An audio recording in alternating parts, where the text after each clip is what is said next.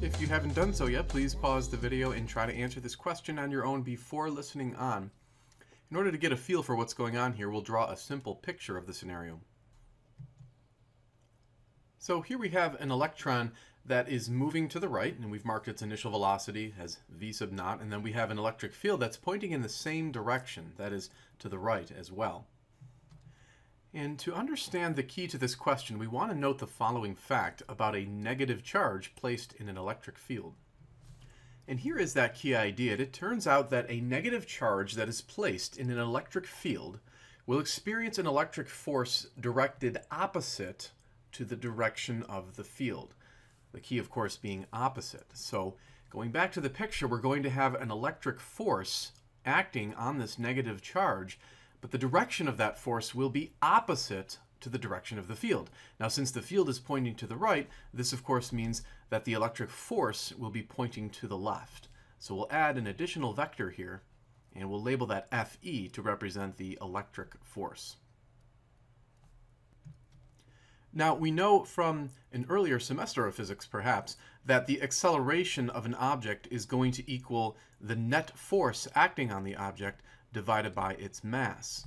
Now, the only force acting on this electron in this scenario is that electrical force. So we can fill in Fe for the net force. Let's note that it's pointing to the left and is therefore negative, however. So we have to place a negative sign on that electrical force, and then we would divide by the mass.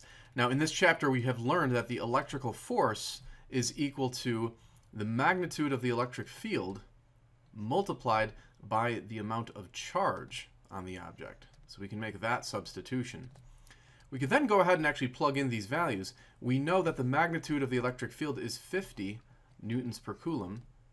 Because this is an electron, the charge is going to be 1.6 times 10 to the minus 19 coulombs. And even though it is a negative charge, we're not going to put a negative sign actually on the charge. So it's probably a good idea to put this also in an absolute value. And then we're going to divide by the mass of the electron, which is 9.11 times 10 to the minus 31 kilograms. And we end up with a tremendously large acceleration of roughly negative 8.78 times 10 to the 12 meters per second squared. Now, the question isn't asking us for the acceleration. It wants the speed of the electron 1.5 nanoseconds after entering the electric field. And so we're not yet done with part A, but we can turn next to kinematics to calculate that final speed. Now, from kinematics, we know that the final velocity of an object equals its initial velocity plus the acceleration multiplied by the time. We know the initial velocity because it's given to us. Notice it's given in kilometers per second, so why don't we multiply that by 10 to the 3 to put it into meters per second. And then we're going to add the acceleration that we just determined multiplied by the time. Now, notice for the time we had to multiply it by 10 to the minus 9th to convert it from nanoseconds into seconds.